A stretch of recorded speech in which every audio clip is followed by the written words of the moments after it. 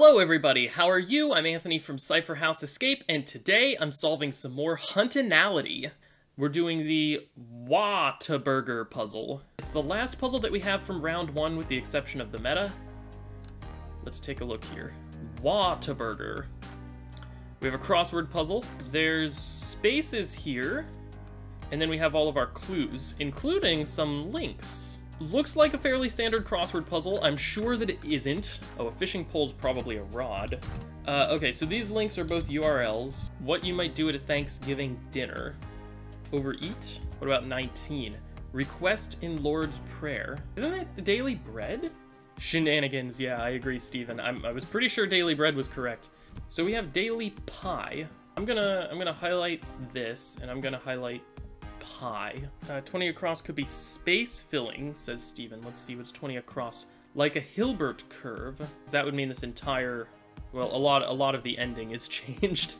So I'm going to take, that was Steven's guess for space filling here. 39 bread winner. Oh yeah, if we're replacing the go. Good find on that one. Merlin Mew. Shenanigans. So we're changing bread. It does actually look like that, doesn't it? Well, we changed filling up here. I don't think this was space bread. Steven says 41 across is dental filling. Okay, so another filling. So we have a bread into filling, I think, in each of these rows. Okay, so our dental filling answer, we've only replaced 2 letters again. 49 across is bread basket with more shenanigans. The Great Plains to the US. I think 68 is it's found in his clue. It's error. And then what do we have here? Backfilling? To backfill is to refill with the material dug out. So a way to get rid of a hole that you dug, I guess, is to backfill it. Animal noise in this video. Well, okay, we gotta check out the video. That is an adorable creature. What sound do you make, buddy?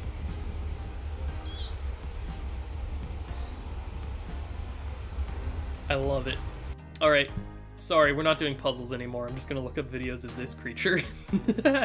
Children's game with freeze or laser variants, that's tag. And 92 is where to find the Maid of the Mist. I know that one, that's Niagara. This is looking a lot like white bread. Civet relatives. Civet, what are civets? Is this another cute animal? Aw, it is a cute animal. Hello, what are you related to? 78 is filling in. What you're doing to this grid, yes. We are filling it in. Oh, but gosh, there are lots of shenanigans for this one, huh? Yeah, Jeanette is an animal. It does look a lot like that civet. So here's a Jeanette. We have these strange across entries here where either the word bread or filling was replaced by these other strange letters. Do these match up, like, lengthwise? We have 6 letters up here, 6 letters there, 4 letters in the second one. So I'm guessing these letters are going into these spaces in some way. Ah, I think I see. Yeah, I see exactly what we're doing. Oh, this is cool. This is cool. Okay, so we have a bread. The bread, interestingly enough, is always 2 letters. So we have daily bread, bread winner, bread basket, and then over here we have white bread. So I'm pretty sure that those breads are going in these orange spaces for each line. We have P and I here. We have G-O here. And then I think that the filling parts are what goes in between the bread. So in between P-I, we have A-N-I-N. That gives us panini. We have gyro here. And then we have Reuben and Sloppy Joe. So now I'm guessing all we have to do is take the numbers 1 to 5 to give us P-O B-O-Y. Po' boy, which is another type of sandwich, I believe. The answer is po' boy. Waluigi thought his twist on classic sandwiches would be well received, but Wario didn't seem to agree. Bro, what's in these? Something just tastes wrong. Waluigi explained that he had added a dash of his homemade wasabi watercress watermelon sauce. That actually sounds not bad. Now that we're done with the crossword meta, let's get to the round meta. I agree, Dragon Engineer, the wallet meta. Years of being overlooked have colored Waluigi's experiences with the industry, but it will soon be his turn. However, after he identifies what he must change, he'll have a big question to answer. How will he pay for the project? So we have 6 maybe clues here. Notably, we have 6 other puzzles. And then we have a bunch of numbers around the outside here with various colors. I think a good start is going to be to start trying to solve these clues and connect them in some way to our previous answers. So we also have 6 different colors here. So I'm guessing we're gonna get a color and a puzzle answer from each of these somehow. And then maybe these numbers are indexes? That's my best brainstorm, just kind of glancing at the puzzle. A mystery character. Oh, is this Mrs. White from Clue? Or it could also be Mr. Green. Oh, we also have Peacock over here. So perhaps each of our answers has part of an answer to this, and they have a clear color associated with them. So like Peacock would probably be blue. Team, the Pittsburgh Pirates possibly? They're black and gold. And then part of an online tool suite. Character I think is Poe, says Steven.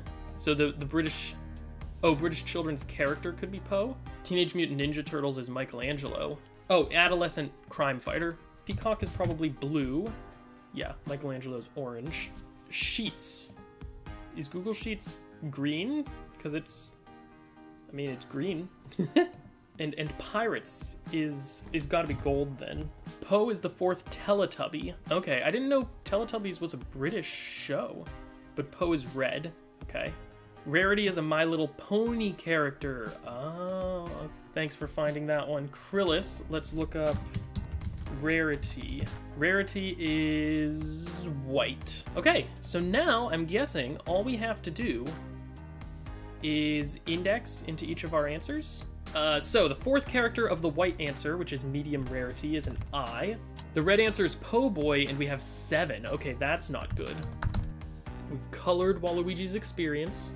It'll soon be his turn. We turning something? After he identifies what he must change, he'll have a big question to answer. These are all parts of sets, which are identifiable by colors. I'm not sure what you mean, Steven. Parts of sets? Oh, like...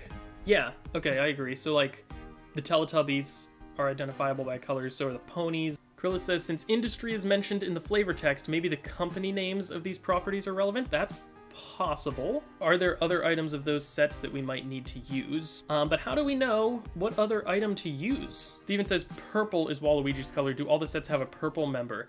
Ah, yeah, okay, that's a good idea. So, of course, there's Plum. The purple My Little Pony appears to be Twilight Sparkle. The purple Teletubby is Twinkie Winky. I don't know how to find a purple baseball team. The first thing that came up is the Colorado Rockies. What's the purple app in Google Suite? It's to be Forms. All right, let's try indexing into these new purple items. So the white purple item is Twilight Sparkles. That gives us an L. Blue is associated with plum, which gives us a U. Oh no, where are we going with this? Orange is Donatello, so an E. O, W. Okay, so I did start this in the wrong place, which is fine. All right, and so if we just choose a different number to start with, we get Waluigi's pension, which answers the question of how will he pay for this project? So let's check that as our answer. That is correct. We have Waluigi's pension. So we're on to round 2 of the Huntinality Puzzle Hunt here. And there's some story. We read the prologue and the story for the first round of the puzzle hunt. Wah, that's it! Waluigi jumps to his feet. My pension! I can still fund my next business with Waluigi's pension. Not everyone gets to be a green plumber with a luxurious, sometimes haunted mansion. I can't be the only disenfranchised Nintendo character out there. How many have also been passed over in favor of Fire Emblem character number 50? I'll show them all by making my own better Smash game. Today marks the birth of Big Bash siblings. So let's open up Amazing here. Oh, there's a lot of stuff for Amazing. Cough, I know it may not seem like it, but I'm in good form. And even if I'm not the very best at chasing all my dreams, the ones I don't catch can help me sort out where to start. Wheeze. So, maze, numbers inside the maze. Here's all of our images with the words that come next to the maze. Okay, so as we go through this maze, we get 854, 869, 386, 669, 423, and 479. These look like they're all a letter off, right? So like followed is missing an E, slow spoken is missing an S. Oh, do we need, these could all be R's. Sklypes. I'm gonna roll with Sklype's Pokédex idea and see if I can, like, I don't know, maybe we need the Pokemon first to be able to, I don't know, link to these images somehow? Ice Cream 1, move the first letter to the end. Okay, so we're doing a transformation on each of these. So yeah, this is adding R to the front of everything. Apothecary, right? We're basically taking the first part of the word, the first, what, 5 letters, and moving them to the end. So the Pokédex is a list of Pokemon, from my understanding. Like I've said, I'm not super familiar with Pokemon, and they give them each a number. So this 854, which is the first number we passed in the maze, is Sinistea. And I noticed that form was bolded in the flavor text, so I'm wondering if evolved forms is in some way going to play a role in this. Guy eating. Okay, the guy eating's here. Add an M to the second to last position. Thank you, Sklypes. No idea what's going on with this one. Is this a Caesar shift? Blueberry, yeah. So it looks like we're rotating 16 times in the alphabet here. Pokemon 869 is Alcremie, which is ice cream. Okay, that's interesting. 869. 479 is Rotom, which can turn into a washing machine. Okay. So there's definite connections between some of these Pokemon and these images. All right, let's look up a few more of these Pokemon.